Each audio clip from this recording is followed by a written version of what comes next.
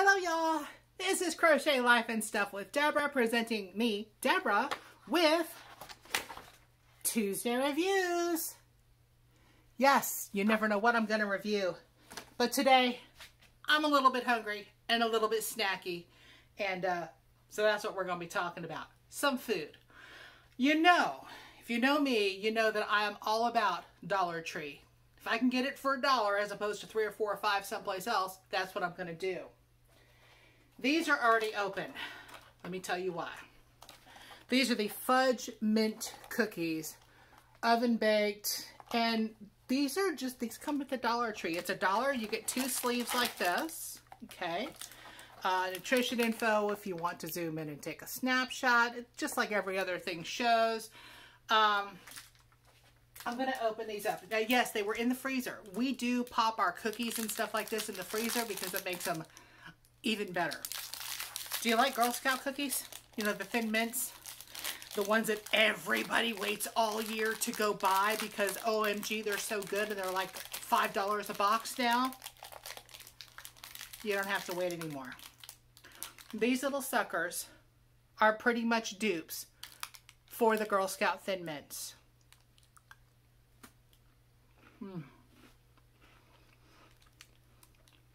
Nice mint flavor.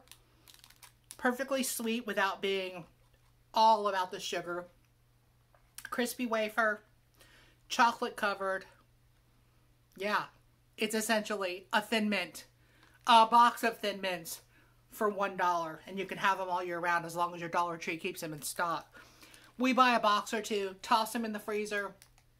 Feeling like a cookie, we're going to bust out one of these and have a cookie or 2 or 4. I mean, I'm fat. I'm going to have 4. Okay.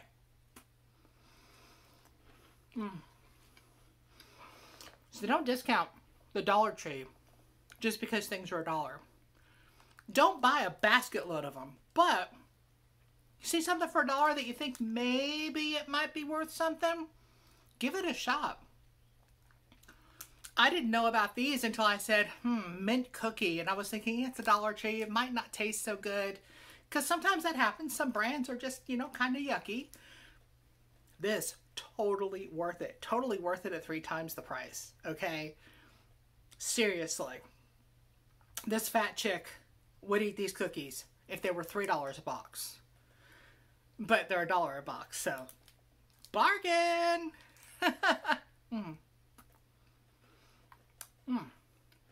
If you don't like mint, or if you don't like the Girl Scout mint cookies, you're probably not going to care for these.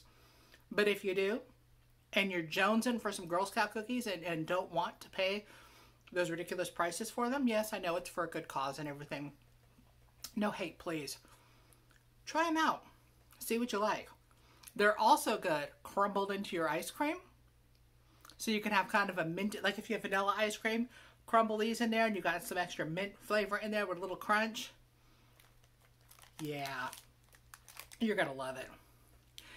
Anyway, thanks for stopping by for this kind of quickie Tuesday review.